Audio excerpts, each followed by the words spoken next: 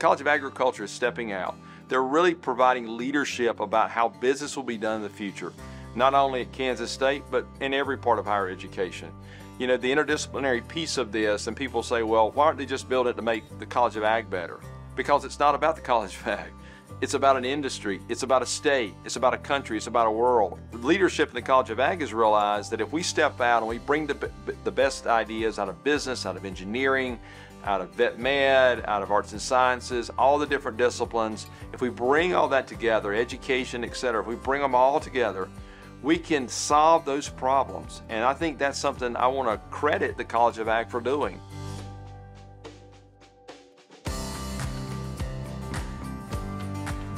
So the Ag Innovation Initiative is more than just a physical building. So you can almost think that it's kind of this circular thing. It starts with an idea that is not physical. It informs a physical space, but then that physical space changes behavior.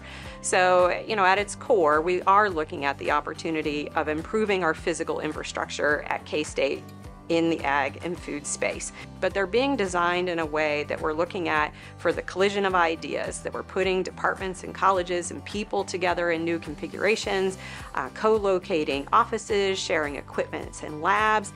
And so the physical space is designed differently. So when people encounter that space, their lived experiences in those buildings change. So you go from a physical space to a lived space, and that lived space changes our behavior and our actions and even the feel of our work from a day-to-day basis.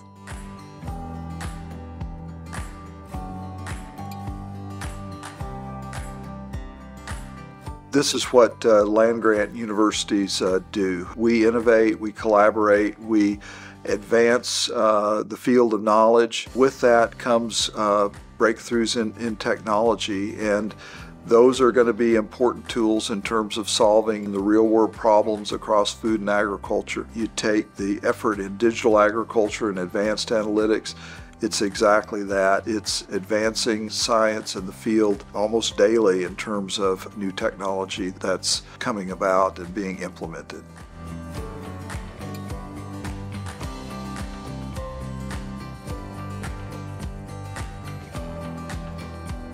First, and maybe the most important, is echoing or repeating the fact that we do appreciate their support. Because of the way that they tell us what they need and what are the strengths and the voids in our program, we are able to grow bigger and do better. And because of the financial support and all the fundraising goes with the innovation efforts, we are now at the position of rebuilding whole infrastructure in the best possible manner, in a futuristic and forward-looking manner, and keep providing the support back to them by creating, innovative research, but also creating those high-talent individuals and filling the pipeline, which eventually, help the industry to identify the right individuals for the right tasks in their domains.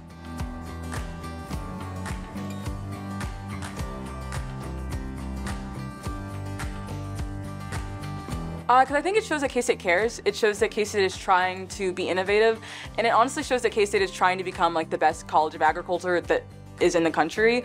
And I think that shows a lot of growth in like where we started versus where we're going. And I think that right there and that growth is going to draw new students. Plus, I think everyone likes new shiny things. I like new shiny things. I think it's really, really cool. And students seeing that and getting to interact with that, I think, is going to really draw their attention to the school.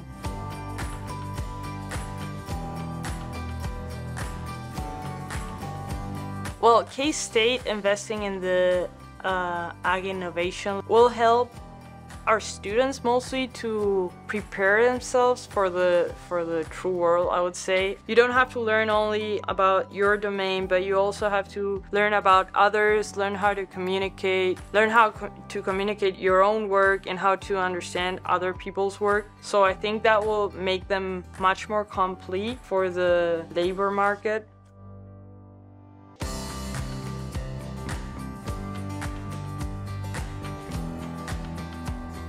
The reality that it's actually starting, that we've had our groundbreaking, that there's planning discussions in place with the architects to actually get to the designs in process, but it's already created a significant buzz and stir. So as I make my rounds across our plants, interact with our customers, there's a conversation that wasn't there before around what Kansas State is doing for the future. What's most exciting is this unique position Kansas State serves in the food and ag space that no other university really across the globe can.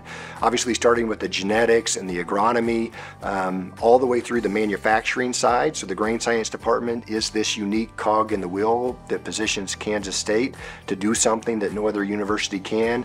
And then on to the food science, animal science aspects that are again world-class here at Kansas State. Hear the buzz across the food space of what's going on here on campus. And then to eventually see the new facilities, the new labs, all that new research that's going to come out of those new spaces.